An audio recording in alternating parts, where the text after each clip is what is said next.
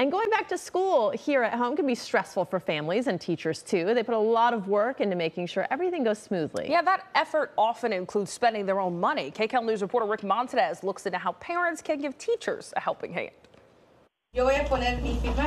For weeks, teachers prepared for this moment, the start of the school year. And we know that we're going to have a very fun and successful school year. I checked in with 3 teachers at Warm Springs Elementary School in San Bernardino.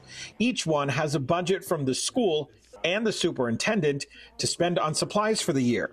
But each admits they spent out of pocket before classes even began. Oh, absolutely. Oh, most definitely. Absolutely. Yeah. Year long, yeah. And it's not only at the beginning of the school year, it's an ongoing process. We're always buying things for our classrooms, not only supplies, but also snacks or tissues, wipes to clean our desks. This is an avid school, meaning each student is provided with the essentials, a binder, pencils, erasers, even a backpack.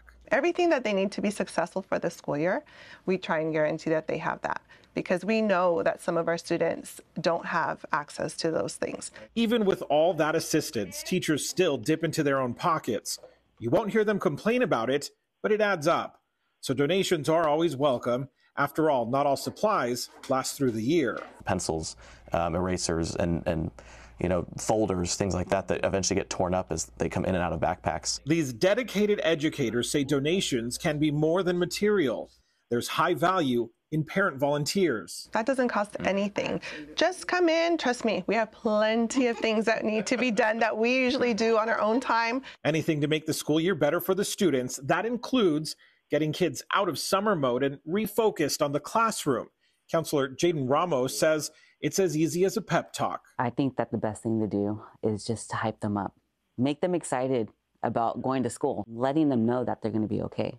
But if they're not getting that reassurance from someone that they trust, it may not be that great of a start. A community effort on any campus to give students the best chance to be their best. Montanez, KCAL News.